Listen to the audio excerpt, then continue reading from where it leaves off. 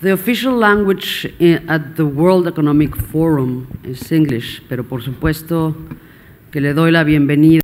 But of course, I want to welcome all the Spanish speakers and to all my colleagues from Mexico. We will begin, if you will, those of us that are here. Each of the very impressive lives of John and Pablo. Let me just share with you that John is currently something that I'm sure that was not there some years ago, the Global Chief Innovation Officer of Deloitte. When was that title established? We invented that title 4 years ago. It didn't exist in our firm before then. So Pablo is the managing partner at NxtpLabs, the most active acceleration and early stage fund in Latin America.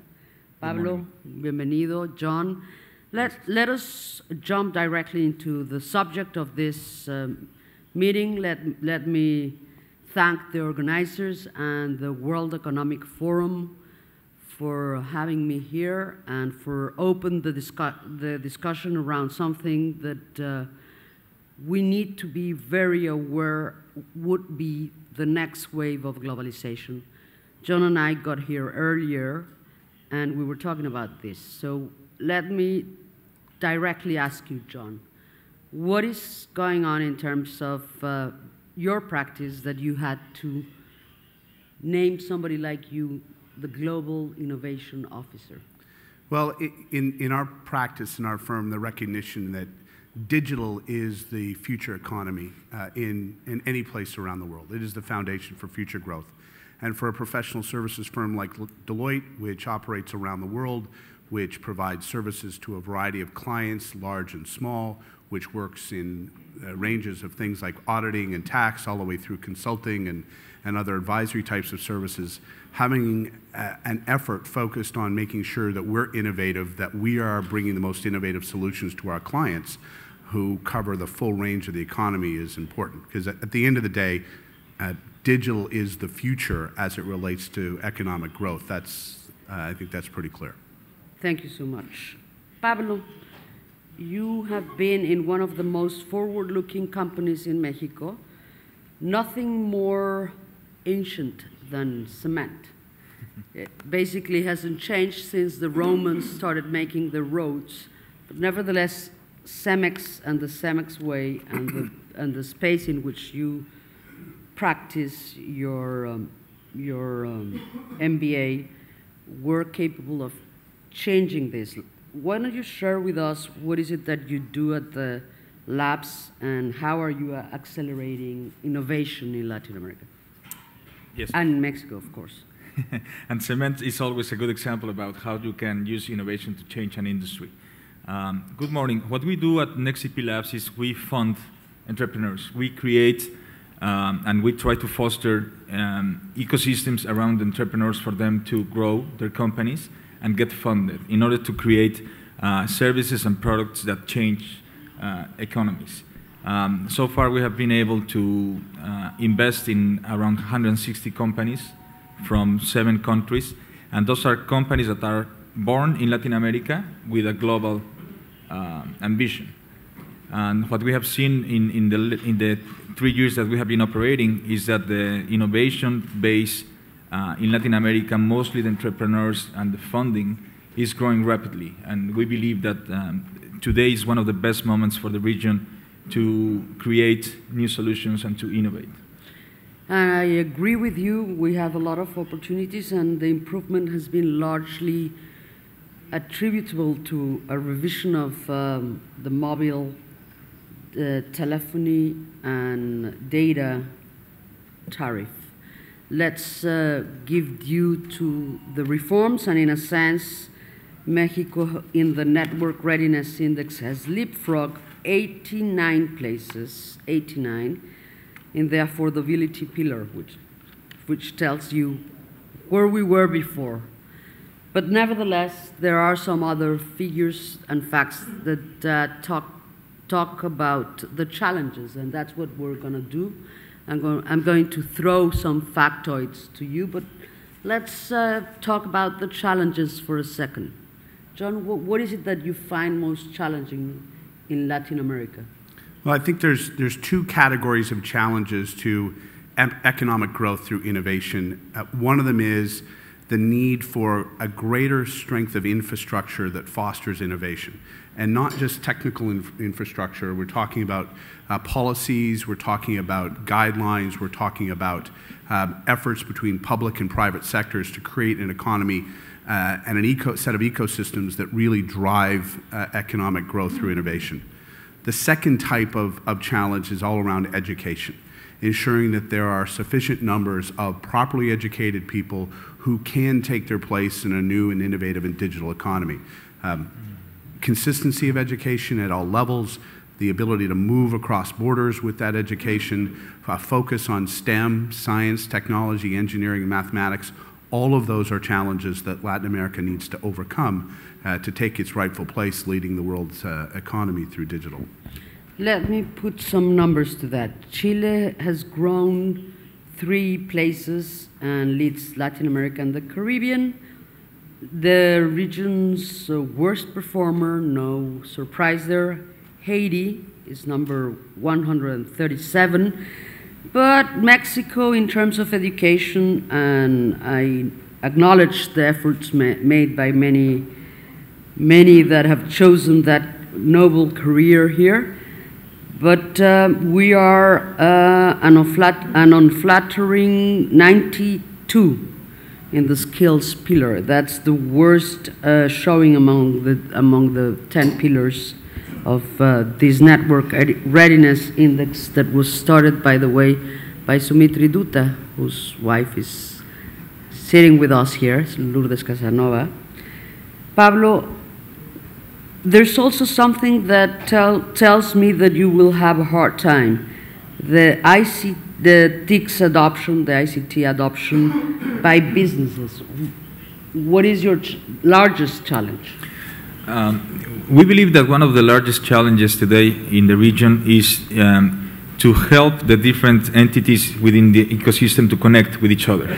Because in the last years, we have seen governments creating programs, enterprises creating their programs, universities creating solutions, and entrepreneurs by themselves creating value. But now the next wave and the next responsibility that we have is to connect those entities in order for them to cooperate. And it's happening now. It is happening. You see entities like Tecnológico de Monterrey building bridges with funds, funds building bridges with governments, governments starting entrepreneur-geared programs. So for me, that's a challenge. Why? Because if we do not connect the dots, we will still wasting the talent of our entrepreneurs. They will still creating solutions that nobody needs, or they will be creating solutions that do not have clients or do not have funding. So that disconnection between the need that normally comes from, again, companies or government and the talent needs to be reduced. Let me go back in time and talk about Fernando Flores and this idea of connecting the dots. Fernando Flores was one of the, I would say, the minds at accompanying Lorenzo Zambrano from Cemex in their quest to become a technological as well as a cement company, and ask about the family-owned businesses. We have generations, different generations in Latin America, and I would say by the cover of the recent cover of The Economist around the world, dynasties are part and parcel of the private enterprises. So what about families and innovation, John? You know, I think family-owned businesses are a perfect example of a kind of innovation we call adjacent innovation. And adjacent innovation isn't what we often think about. You know, we think about innovation, we think of product innovation, we think of some new technology. But adjacent innovation acknowledges that a good product can be moved to different marketplaces, or you can introduce new products into established marketplaces. And family businesses are perfect at that. As new generations come up, they have the same entrepreneurial spirit. They have a foundation of success in one market. They can shift and move into other markets, and or they can introduce new products through a next generation of leaders or a sibling into an established marketplace without creating an inherent family conflict, or without going through the disruptive sort of culture that has to happen when a corporation disrupts itself by introducing a new technology that replaces its old business with a new business. And I think there's huge opportunities in family businesses just following that adjacent innovation model. And also, let's address something that, excuse my French, but there's been these nights Pablo was talking about, you know, the nights that I referred to, the nights. Go ahead, talk to us about if you don't move to a different country and you do something with F in your own, how is it that we leave failure, and why do we have the fuck up nights? Well, that movement is very interesting. Just to touch a little bit on the families, what we see is that the last couple of generations worked very hard to professionalize businesses. So family businesses, family-run businesses in Latin America are very professionalized. And the latest generation is working on professionalizing the wealth. So you see the emergence of family offices currently run by fund managers, and those families are getting not only on their core businesses, but also getting very active on the funding of entrepreneurs and innovation. And that's for us a very positive movement in Latin America. It's happening in Mexico, in Brazil, Argentina, Colombia, and Peru, mostly in Chile. So these fuck-up nights have been very successful in Latin America. That's how they are called. And for those of you that don't know what happens there, it's a meeting that happens every month where people get together to talk about their lack of success or their biggest failures. And that is something so simple, yet so powerful in terms of a culture, because one of our cultural barriers to entrepreneurship in Latin America is the fear of failure. And now people are being much more open to discuss about what they learn about failure. And now we are seeing entrepreneurs coming back from bankrupt and starting other companies. In our accelerator, we have had 2 success stories that were big failures at the beginning. Entrepreneurs that started something, they went bankrupt, and then they came back to our program with some of the money that was left, and then started something new. One of them is called iBillionaire. It's a company that does investment advice on a mobile platform. That's just launched a special vehicle in the New York Stock Exchange that has raised more than 40 million. And that's a company that that's an entrepreneur that before had a failure with us. So now we are embracing failure, and that's part of the magic and the formula of successful entrepreneurs. Lots of changes. We were talking about something that was not there. Some of us that are old enough to have seen NAFTA negotiated.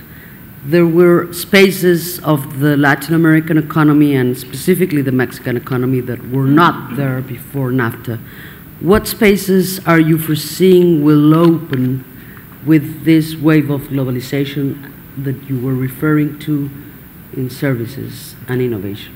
Well, I think pretty clearly that innovation brings about new opportunities in most parts of the economy, but consumer-driven sectors, health sectors, telecommunications, technology sectors, energy sectors, all typically have a big burst of activity when innovation is permitted to exist.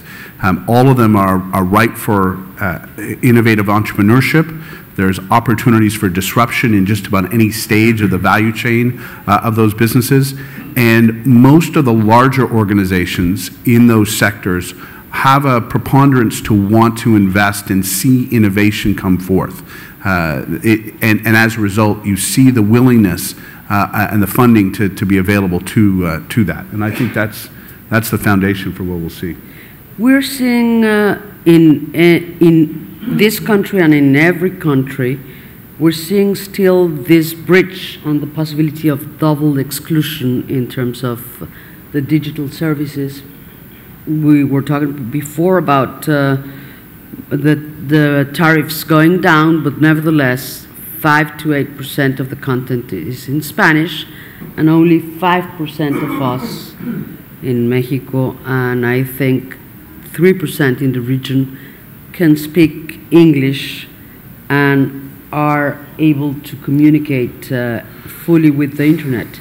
Some spaces of innovation are coming from Africa for the 90% of the population.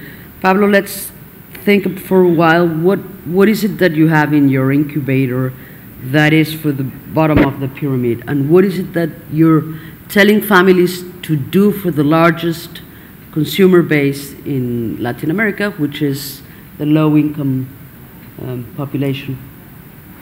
What is happening now is that low-income population has much more access to devices and to services. Both the physical part of the communications and the digital part of it have been lowering their prices and coming up with much more better services. Entrepreneurs are starting to look at that opportunity.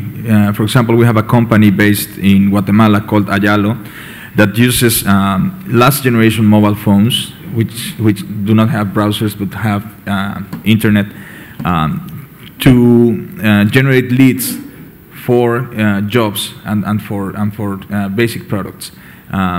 So entrepreneurs are today understanding that there is a huge base of consumers that were not connected before, and for them it's the first time that they get connected to the internet, to the web, and they are looking at creating small, simple solutions that we might be used to in other sectors that are currently helping those segments. One of the segments and one of the verticals that we have seen that has had huge impact is communication software, such as WhatsApp or those kind of applications that get adopted very fastly. People in those sectors are very, very smart, and they do need solutions. So whenever a good solution comes in, then it spreads like fire.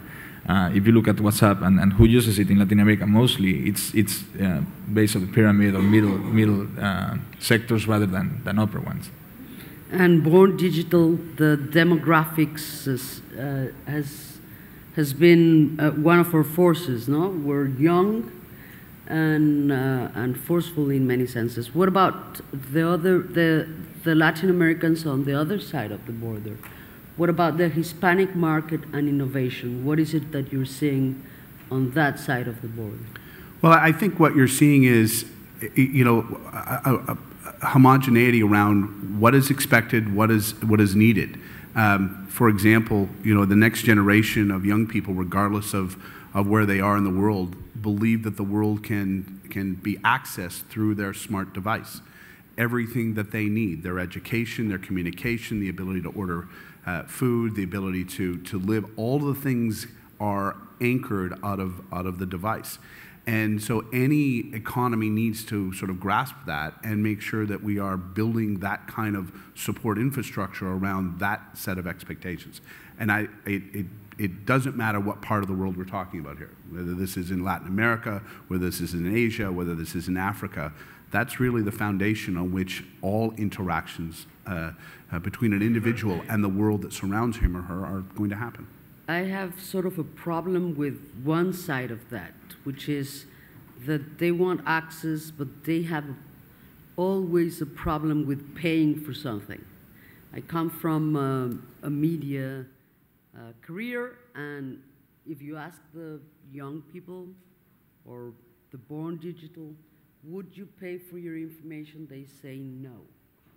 So what is the challenge there, and what can you do? And I'm talking about media, but the same thing for education and other verticals. What do you recommend your clients? Well, I think what we see is the role of the value generated in media, the value generated in education has shifted from content creation to content validation. So when we see things on Wikipedia, I have 3 teenage boys. They believe Wikipedia is absolutely accurate, and it's as true and as valid as anything else out there. And that may or may not be the case on any one of the topics. I'm sure all of us have found something on Wikipedia that go, I'm not sure that's right. But someone and some groups of people need to validate it. Same in media. We see it's so easy to see a YouTube clip of something that might, suggest one case of facts or one image of the truth, that someone else might have a different perspective. And so I kind of believe that the shift moves from creating content, creating knowledge, and the value added comes into validating that that is in fact true, or as true as possible, and that we can then consume that and make decisions in our lives from that. And so, Pablo, what is it that you're seeing in terms of this movement of validation? Do you see that in Latin America we're seeing as a reference? Is there anything that has been presented to you in terms of an application or an innovation that is along those lines, or are we just receiving validation from the northern side of the planet? No, I think that we are seeing validation and content and user content creation in Latin America as well. We have a couple of companies that deal with that, with information exchange and creation. One is called Murali, which is a replication of a mural that you can use within the computer to put the notes and sketches of things. And people are creating content within that application, and they're sharing it. When you mentioned before that most of the content is in English, it's correct, but that was mostly before, when the internet was top-bottom in terms of content. Content used to come from some sources and then get distributed. Today, content is being created by users, and we have become minimalistic in terms of content.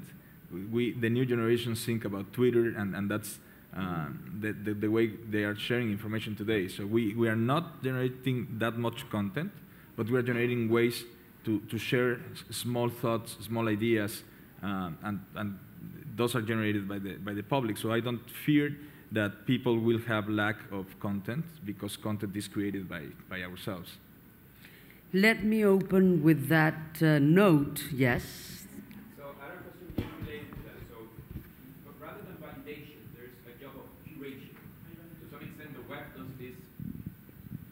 this. My name is Pablo Jenkins. I am a YTL like Pablo from 2015 from Costa Rica.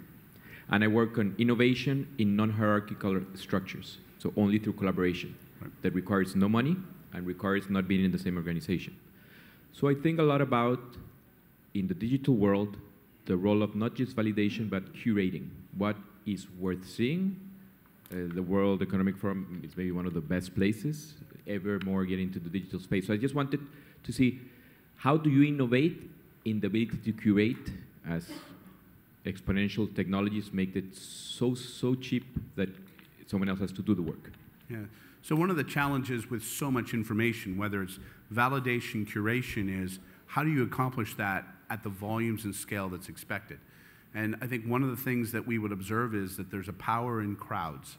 Like, simple example, if you take use TripAdvisor or any of those other crowd-based information sources to guide you, right? You tend to start thinking about what's the majority of people saying. There's always outliers. There's always some who thought some trip was extremely good and some who thought it was awful. And by the way, there's a sort of statistical bias that more people complain about things than they credit it. So as you go through that, you have to sort of understand if that's a vehicle for curating or validating by virtue of what crowds feel about something, how do you understand the statistical sort of balance around what you're seeing? And I think that's a real challenge that we have, because there is so much of everything. What do you cure? What do you validate? And so forth. Yeah, context is also something that you have to consider. You were raising your hand over there. No, you're just... no? Okay. Here. Hi, my name is Reina Kupferschmidt. I'm a young global leader based in New York, originally from Venezuela. 20 years ago, I moved to Switzerland to study and stay. I went into private equity, and then 2 years ago, I decided to be an entrepreneur in tech. So everybody told me not to do it. First, because I was Latin, and second, because I was a woman. And welcome to the pack. Exactly. So, and I did it. And then 2 years later, my company is very successful. I'm on Wall Street. I have a financial technology company. And I have been awarded last year as one of the 10 women in tech in New York City from Newsweek. So my question to you is, what is need to happen for women to enter the technology world, to be more innovative, and to have the support system?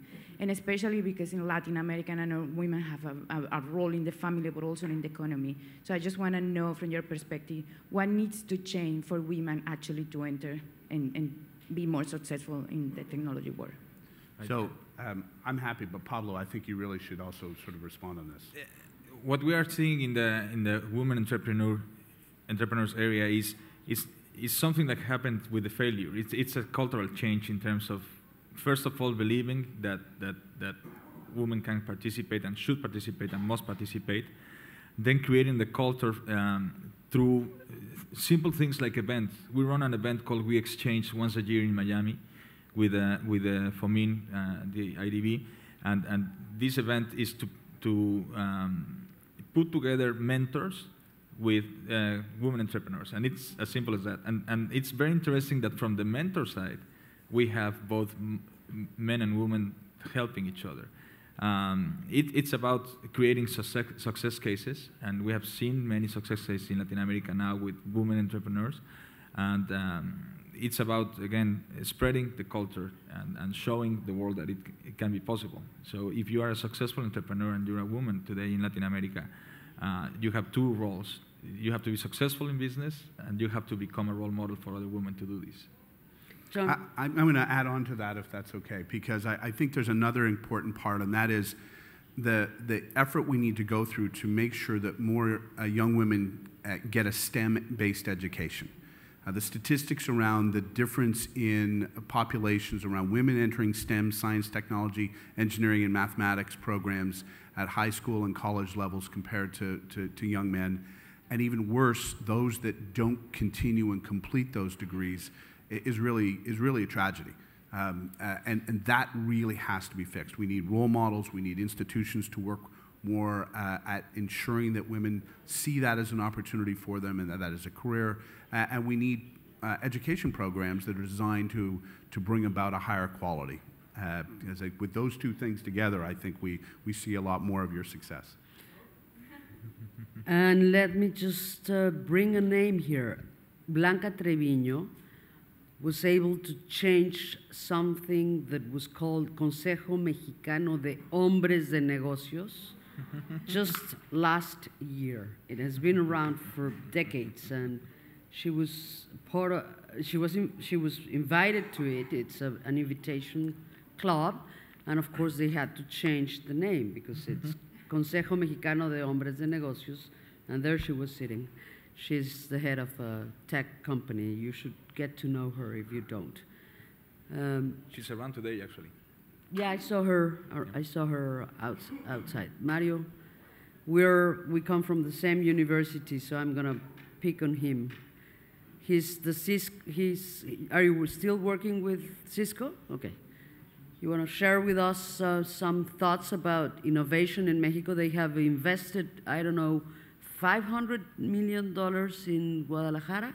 Excuse me, Monterrey, but it's Guadalajara, I think. Hi, everybody. Mario de la Cruz. I'm head of government affairs for Cisco in Mexico. And we do still invest $1.3 billion in Mexico every year in a significant manufacturing footprint, mainly in Jalisco, but also in Ciudad Juárez, Chihuahua. And well, one of the challenges that we have here, Rossana, is how do we improve the ecosystem in Mexico? We truly believe that Mexico can be as competitive in high-tech manufacturing as it is in aerospace or in automobile industry. We have most of the pieces together. Actually, we are working very closely with the Mexican government to put the missing pieces together because Mexico can definitely be... And what are those missing pieces?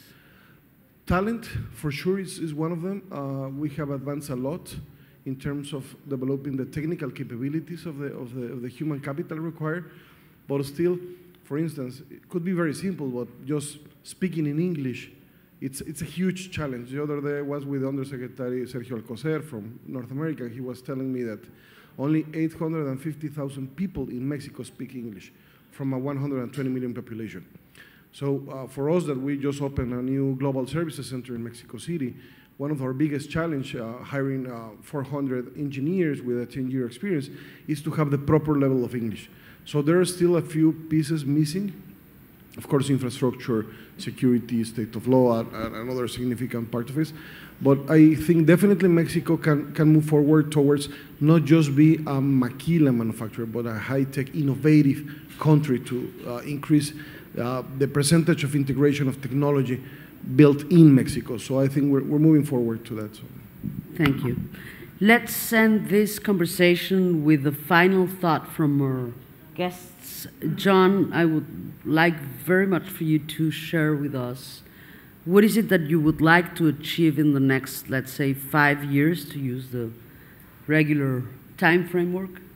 So I think as it relates to innovation, Latin America, next 5 years, I'd love to see a greater cooperation between public and private interests to overcome the challenges, some of which we've talked about today, so that Latin America can take its rightful place in the global economy, on a foundation of innovative and entrepreneurial growth. Pablo? We would like to see more capital going into entrepreneurs, more entities getting into the funding of it, and much more connection between the entities in the ecosystem around entrepreneurs. Entrepreneurs, for us, are the drivers of innovation. Now we are seeing that our entrepreneurs in Latin America are very competitive in a global scene, and we would like to see much more capital coming in. We have to balance the ecosystem. The ecosystem today is not balanced. There is much more entrepreneurs than capital, so we need to channel that capital through smart organizations like funds to reach those ideas and those talented entrepreneurs. Thank you very much to you both, and yes, for me it will be working along the lines in this Mexico Lab to regain our proper space in this digital sphere, which I think it's larger than what we do now, and there's a lot of upside for innovation in our regions and specifically in Mexico. And I look forward to working with you both, and with you, thank you for being with us here.